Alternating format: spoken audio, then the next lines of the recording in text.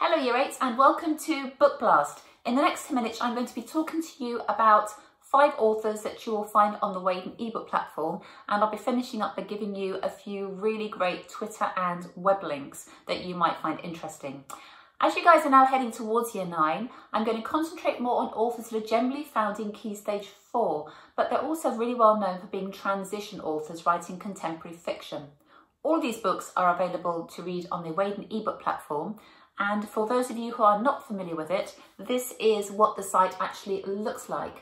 You can see this is our homepage. If you scroll down, you'll see we've got books for Key Stage 3, books for Key Stage 4. There are general topic areas, and there's also a great section on audiobooks. There are a lot of books that are available in audiobook format, so do give those a go as well.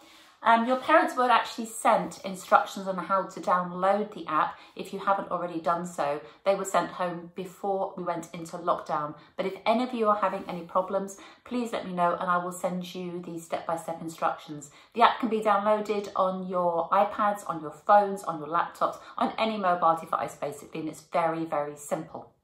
So without further ado, I'm going to go on to our first author. And the very first one I'm going to talk about today is Lisa Williamson.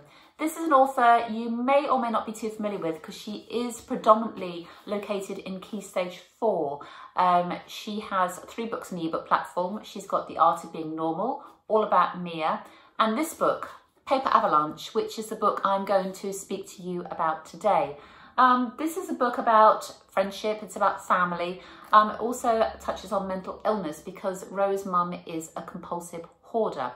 I'll read you the blurb just to give you a rough idea of what it's about. It's billed as being pacey and instantly absorbing.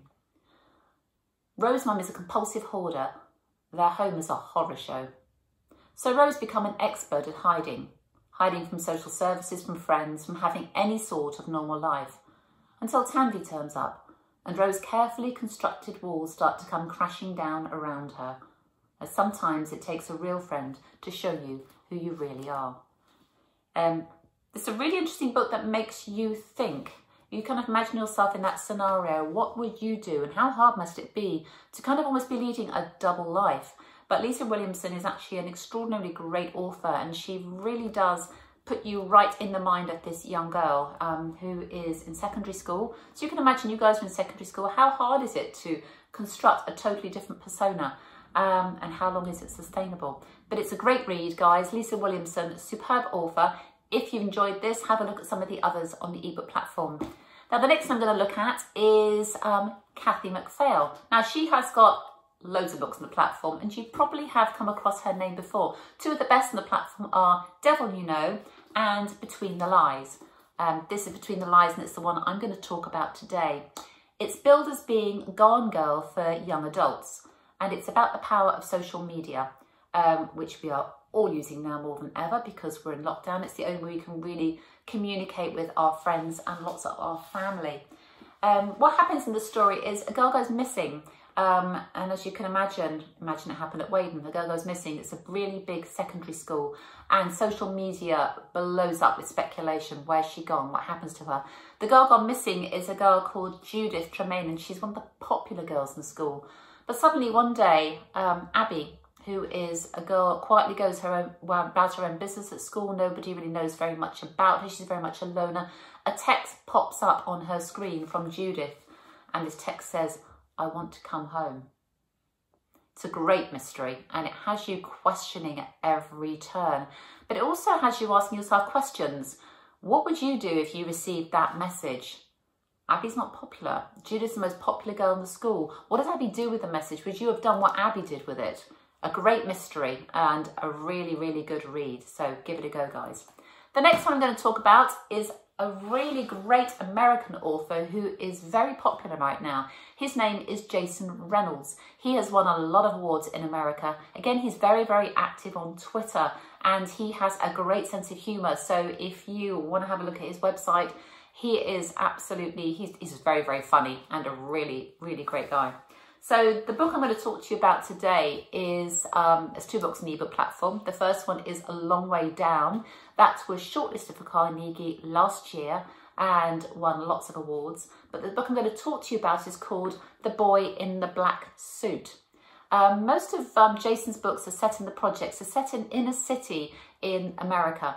And they are really quite gritty reads, but the characters that he writes about are brilliant. And they're really likable, and you kind of really understand what they're going through because he writes their scenarios and their backgrounds so well. Matt wears a black suit to school every day. His mum has just died. He doesn't wear it because his mum has died. He wears it because he works in the local funeral parlour. He needs to earn some money. He's at school, but he wants to earn some money. He lives with his dad, and they're actually struggling to make ends meet. So it pays better than working at McDonald's, so he goes to work in a funeral parlour, and there he meets a whole different group of people that have also gone through loss like himself. But it's not a sad book. It's a really uplifting title, has a lot of humour in it, and again, as I said, very contemporary, quite a gritty read, but definitely worth giving it a go. So I would have a look at Jason Reynolds. As I said, he's won lots and lots of awards recently, so definitely worth having a look at him. The next author I'm going to look at is a lady called Susan Nielsen. I'm sure a lot of you have heard of We're Made of Molecules or Word Nerd or My Messed Up Life. The one I'm talking about today is called No Fixed Address. This was longlisted for Carnegie this year. It didn't make the shortlist, unfortunately, but it's a great read. And it's a read, it's about homelessness. Again, it's set in America, and it's about a young lad called Felix and his mum, Astrid. And the different thing about them is they're living in a van, but nobody knows it. So if you can imagine how difficult it must be to basically be living in a van and hide it from all of your friends. I mean, this isn't the blurb. It has serious downsides. There's no privacy, no heating, no space, and worst of all, no bathroom. So how do you deal with this? How do you get yourself out of that scenario? It's not as grim as it might sound. It's actually a fantastic story told with a lot of humour. And Felix is a really likeable character, written really, really well. So give that one a go if you sound interested in it. Final one I'm going to talk to you about today is a horror story, because I know that you all love your horror stories. This one is called Fur, and it's by Sharon Gosling. It was on the HBA Awards a couple of years ago in 2018, sorry. And it is actually quite creepy. It carries a warning on the back, warning, not for younger readers. And it's published by Red Eye Books. Wherever you see the Red Eye Books, they're thrillers or horrors, and they are actually really very well written, unputdownable, very creepy books. I'm going to read you the blurb, just give you a sense of what it's about. We are the trees, we are the snow, we are the winter, we are the peace, we are the rage. Cut off from civilization by the harsh winter of northern Sweden, the Stromberg family shelter in their old plantation house. There are figures lurking within the ancient pine forests, and they're closing in. With nothing but four walls between the Strombergs and the evil that's outside, they watch and wait for the snows to melt. But when signs appear that an even greater danger is about to strike, it becomes harder and harder to distinguish reality from illusion. All they've got to do is stay sane and survive the winter. So that's Fur by Sharon Gosling. And that's the last of my books. That's 5 and 5.